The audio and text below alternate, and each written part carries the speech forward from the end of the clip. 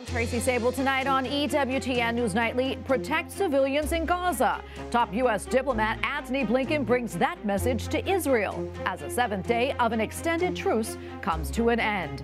A call to freedom. Congress pushes for the release of imprisoned Nicaraguan Bishop Rolando Alvarez.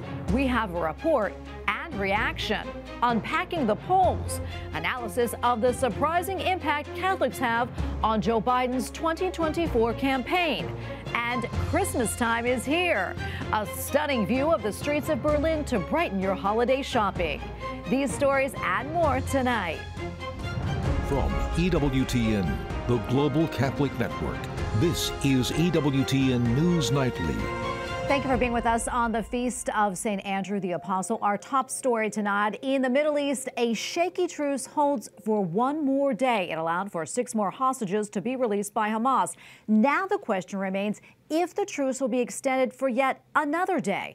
Israeli officials estimate that Gaza militants still hold around 30 women and children, more than 100 men. Well, U.S. Secretary of State Antony Blinken is back in the Middle East. He is urging Israeli leaders to respect international law as it battles Hamas terrorists in Gaza. President Joe Biden's top diplomat reiterated the U.S. remains committed to supporting Israel's right to self-defense so that October 7th never happens again. White House correspondent Owen Jensen reports. Owen. Tracy, good evening to you. U.S. Secretary of State Antony Blinken met with Israeli leaders discussing hostages and humanitarian aid. He said his immediate focus right now is to extend the pause to get more hostages out of Gaza and more assistance in, adding there are many families whose loved ones are still being held captive. U.S. Secretary of State Antony Blinken sitting down with Israeli President Isaac Herzog in Tel Aviv. The secretary saying that from day one, we have been focused relentlessly on trying to secure the release of hostages from Gaza and from Hamas. Those hostages, some 240 of them, taken by Hamas during the brutal October 7th attack on Israel that ignited the current war. Today, Secretary Blinken also offering his condolences to the victims of a shooting carried out by 2 gunmen who opened fire on a bus station in Jerusalem, killing at least 3 people. The suspect shot dead at the scene by 2 soldiers, Hamas claiming responsibility. As you said, we're reminded yet again by the events in Jerusalem today of the threat from terrorism that Israel and Israelis face every single day. Secretary Blinken also meeting with Prime Minister Benjamin Netanyahu, saying the U.S. will continue support for Israel's right to protect itself, but urged Israel to take every possible measure to avoid civilian harm. According to the Hamas-controlled health ministry in Gaza, which does not differentiate between civilians and combatants, more than 13,000 Palestinians have been killed since the war began. And Secretary Blinken meeting with Palestinian President Mahmoud Abbas as well, focusing on efforts to increase the delivery of humanitarian aid to Gaza and condemning Jewish settler attacks against Palestinians in the West Bank. And back at the White House in the press briefing room, National Security Council spokesman John Kirby tells reporters. And so we're going to continue our efforts with Israel, with Qatar, obviously with Egypt, to support and extend this pause as much as we can and to help secure the release of all the hostages held by Hamas terrorists. Now, while in Israel, Secretary Blinken also commented today on former Secretary Henry Kissinger, who just passed away at age 100, saying he was very privileged to get Kissinger's counsel many times, adding Kissinger was extraordinarily generous with his wisdom, with his advice, and that few people were better students of history. At the White House, Owen Jensen, EWTN News Nightly. Well, as Owen just mentioned, tributes are pouring in worldwide today following the death of Henry Kissinger. He passed away at his Connecticut home late last night. Kissinger leaves behind a legacy spanning decades in American foreign policy. CNN's John Lorenz has more. I have never dealt with a group of people as treacherous as the North Vietnamese leadership. Henry Kissinger once said, "Power is the ultimate aphrodisiac." And he would have known. After escaping Nazi Germany in his childhood, Kissinger would become one of the most powerful figures in politics during the Richard Nixon administration. Kissinger provided a genius for playing multi-level diplomatic chess, which allowed the U.S. government and the Nixon administration to implement Nixon's policies, the most famous of which, of course, was the opening to China. Kissinger was criticized by some for his decision to increase U.S. military action during the Vietnam War. I would then recommend that you start farming the retreaters out within 48 hours. Kissinger received the 1973 Nobel Peace Prize for his work in helping arrange the end of the U.S. military's involvement in the Vietnam War. Henry Kissinger was a towering figure in U.S. foreign relations, both admired and hated. Kissinger was 100 years old. All right, we go now to Dr. Paul Kengor, professor of political science at Grove City College. Paul, great to have you back on. You just wrote a piece about Henry Kissinger for the National Catholic Register. In it, you say he was a legend in foreign policy, whether you feel that impact as positive or negative, for better or for worse. Talk to us more about that. Yeah, it's really true. In fact, those two packages that you just played, I mean, he was reviled by a lot of people. I mean, I guess loathed and loved. I mean, people felt that he was terrible in Vietnam, good on Vietnam. I mean, among the things he did in Vietnam. So, yeah, he wanted to increase weapons there because he and Richard Nixon wanted us to withdraw from honor, as they put it. So they felt that we didn't lose on the ground in Vietnam, so they felt that it shouldn't look like we were retreating once we were leaving. We wanted to leave, we wanted to get out of there, but we weren't defeated. So the key was to retreat with honor in a way that looked like that we weren't defeated, because we weren't. So, I mean, it was that kind of nuanced, very skillful work that he did in foreign policy, on China, so many other issues. I mean, Richard Nixon is known as this president who was like a kind of a foreign policy genius as a president, and the guy behind him in many respects was Henry Kissinger. He was definitely one of the most influential voices in foreign policy, I'd say, Tracy, not just in the 20th century or even the 1970s, but really in the history of America.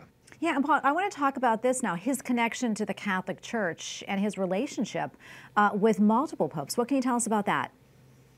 Yeah, and here's where I'll level the criticism, okay? So I think what Kissinger pursued with Richard Nixon, with Nixon's successor, Gerald Ford, those are two Republicans, and then following that came Jimmy Carter, who was a Democrat. All of those 1970s presidents, they pursued this idea of détente with the Soviets. And the idea was, we need to learn to get along with the Soviets. They're going to be around forever. We should trade with them. We should have treaties with them. We should lessen the likelihood of nuclear war. And unfortunately, that means that we need to accept the so-called détente status quo in Eastern Europe, which means that you cede Eastern Europe to this so-called Soviet sphere of influence. And this was the kind of realpolitik, Machiavellian sort of posturing that Kissinger and Nixon and Gerald Ford and also even Jimmy Carter did in foreign policy.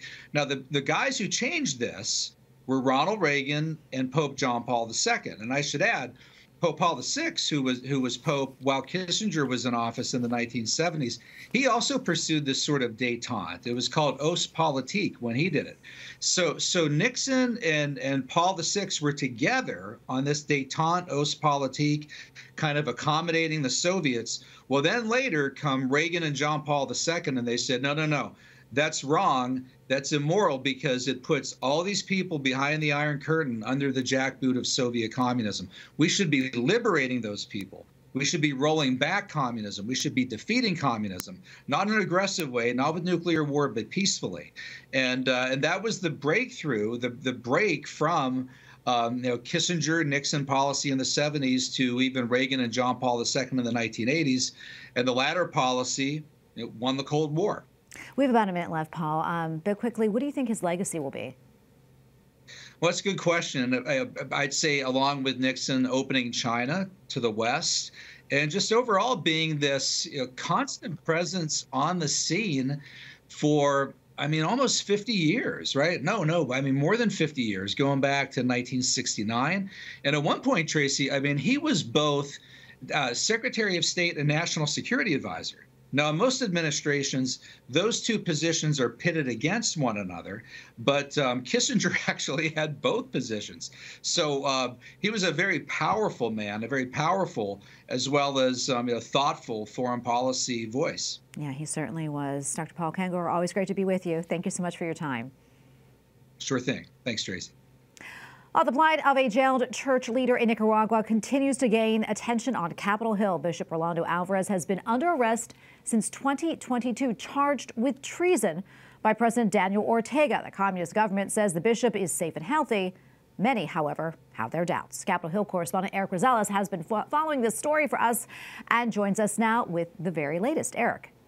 Good evening, Tracy. Yes, the communist regime recently posted a picture, and pictures that is, of Bishop Rolando Alvarez sitting at a table, even having dinner with his family when he's behind bars, showing that he's alive. You know, the communist regime actually even says that he is receiving preferential treatment. But Catholic Congressman Chris Smith of New Jersey and several others up here on Capitol Hill say it is all a big lie.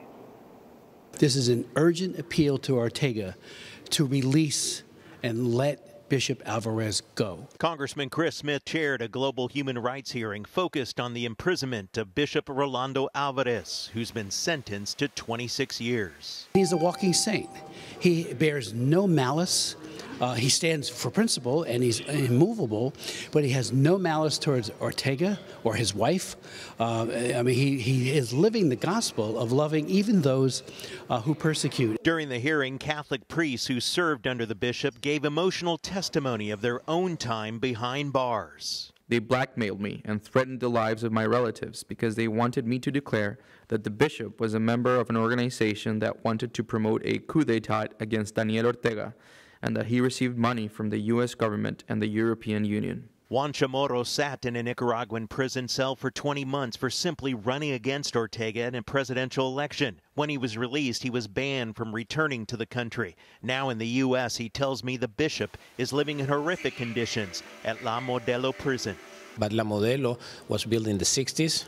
He is under solitary confinement in a very narrow place.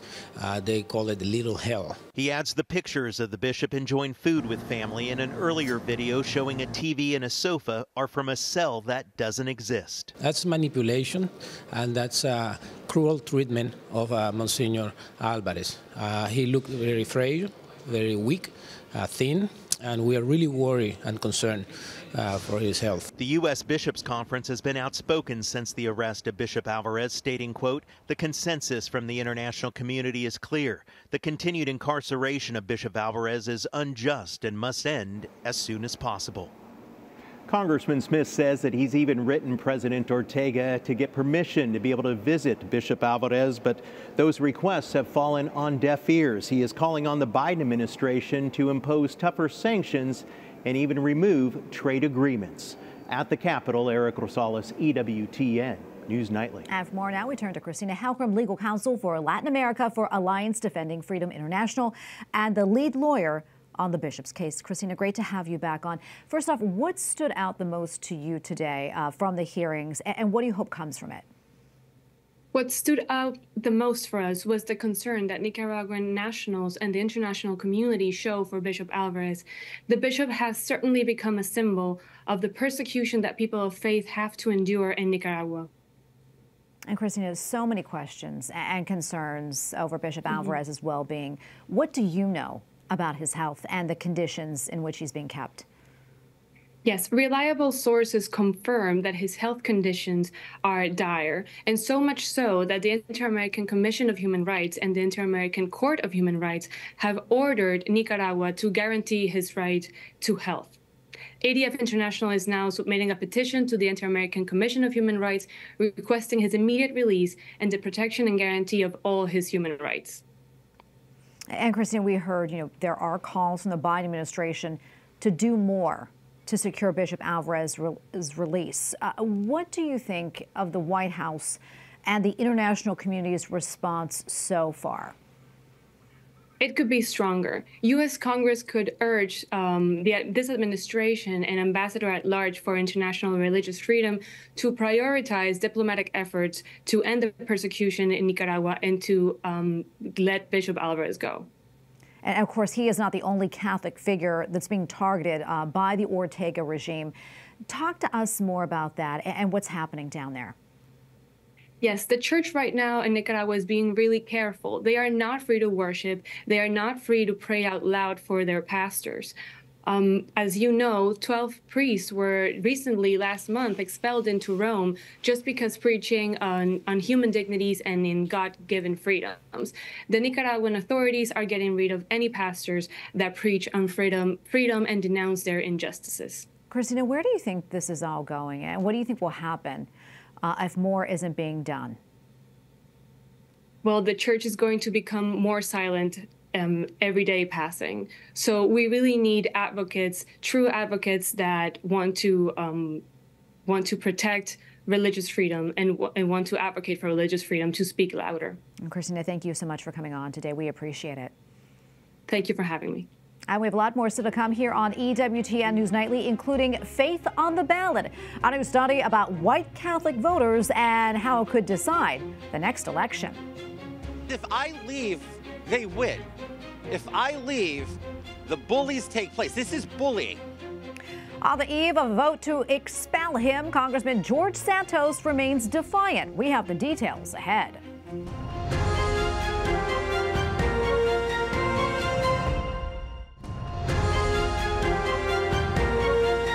Well, the House today started a debate on a motion to expel embattled Republican George Santos. Before that, the New York congressman lashed out. This will haunt them in the future, where mere allegations are sufficient to have members removed from office when duly elected by their people in their respective states. Now, Congressman Santos is pushing an expulsion effort against Congressman Jamal Bowman of New York. The Democrat was caught on camera pulling a fire alarm inside the Capitol. A vote to expel Congressman Santos is scheduled for tomorrow. The resolution requires a 2/3 majority. This week, President Biden made a campaign stop in Colorado, stumping on the successes and investments of the Inflation Reduction Act. His trip comes as his poll numbers and support continue to wane.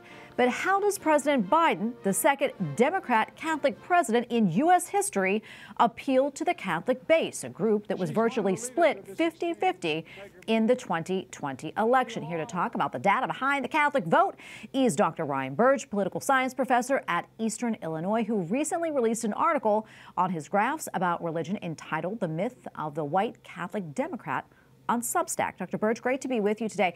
All right, let's just jump right into this. What would you say is the big myth? Yeah, the big myth is that white Catholics are Democrats. I mean, I think it goes back to John Kennedy. We kind of have this idea in our eyes of a white Catholic, Northeastern, liberal supporting, constituency. But if you look over the last 40 years or so, that's not been true at all. And in the 1970s, 2/3 of white Catholics were Democrats. Today, it's only 36% of white Catholics are Democrats. 21% were Republicans in 1972. It's 44% are Republicans now. So, the idea that they used to be Democrats, but over the last 30 or 40 years, the average white Catholic now is clearly right of center when it comes to politics. Yeah, and why do you think that happened? Why such a significant drop-off? Yeah, so, white Christians generally have moved to the right over the last 30 or 40 years. That's happened amongst white evangelicals.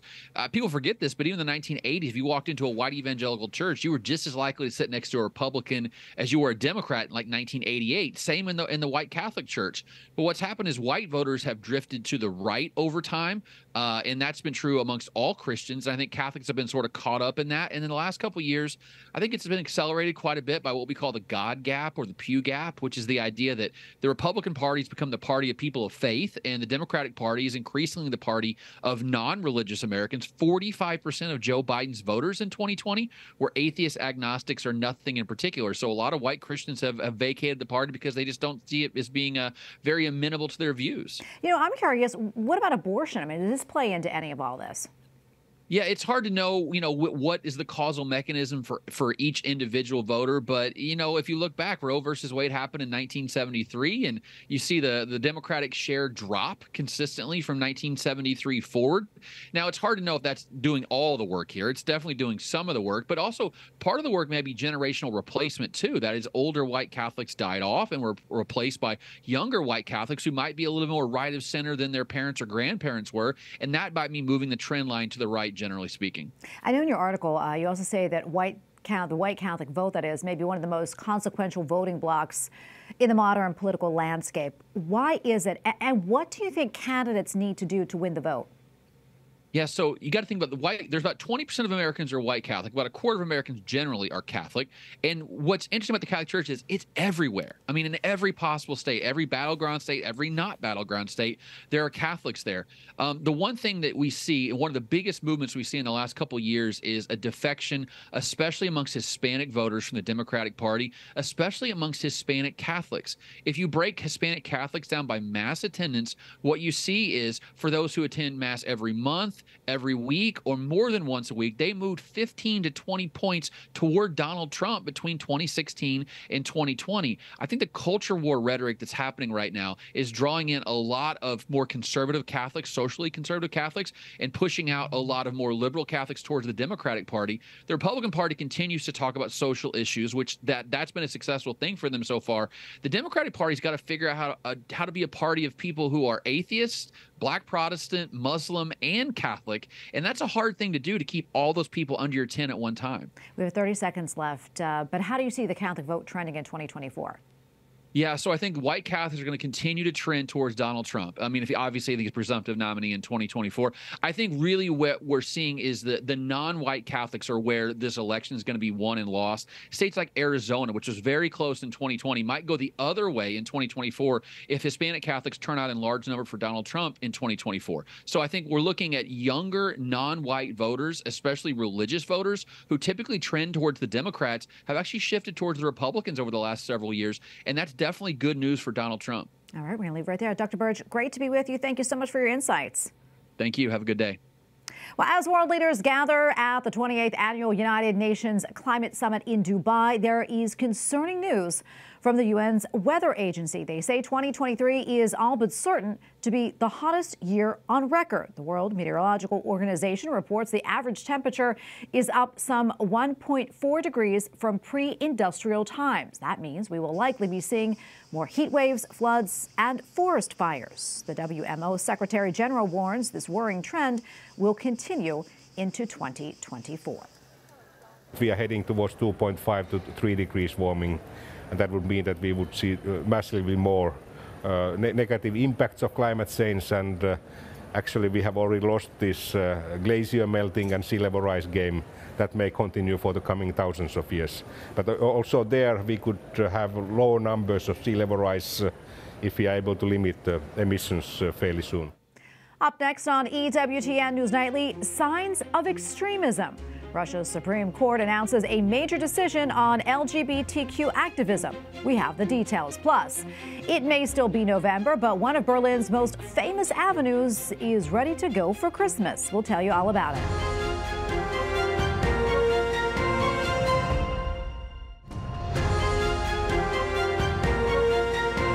A major decision by Russia's Supreme Court saying the LGBTQ+ movement is extremist. Административно-исковое заявление. Министерство юстиции Российской Федерации удовлетворить. The court ruling followed a Justice Ministry lawsuit from earlier this month. The suit alleged that authorities had identified dangerous signs, including, quote, incitement of social and religious discord. Opponents of the decision claim this would allow Russia to crack down on any individual suspected of being an activist. A civil war has put a Catholic cathedral complex in southern Asia in the crossfire. The pastoral center of Christ the King in Myanmar is now occupied by the Burmese military. Refugees fleeing the fighting had taken shelter there until an airstrike caused massive damages. No one was reportedly killed in the blast. New developments tonight in the health of the Holy Father. Pope Francis reveals that he has very acute infectious bronchitis. Recuerdo los hijos de esa voluntaria de las jornadas que murió en el trabajo. Still, the Holy Father kept a busy schedule, meeting with people who had participated in World Youth Day. He revealed his health condition in another gathering, this one with health professionals. Pope Francis had to cancel his trip to Dubai, scheduled for tomorrow. Well, it is beginning to look a lot like Christmas for shoppers in Berlin. With a flick of a switch, one of the city's most famous avenues, Kursfrendam Street, was transformed into a winter wonderland. 500 trees, 140,000 flashing lights, and thousands of decorations are all on display, giving shoppers a magical experience. Beautiful. Well, finally tonight, we are drawing close to an unveiling of another kind in France. The outline of the iconic spire at Notre Dame Cathedral is once again visible Amid the skyline of Paris, the church remains mostly in scaffolding following the devastating fire in 2019. However, officials say the work on the spire should be done in time for Christmas. Well, we thank you for watching tonight. Remember, you can follow us on social media, Facebook, X, and Instagram at EWTN News Nightly. I'm Tracy Sabol. Good night and God bless.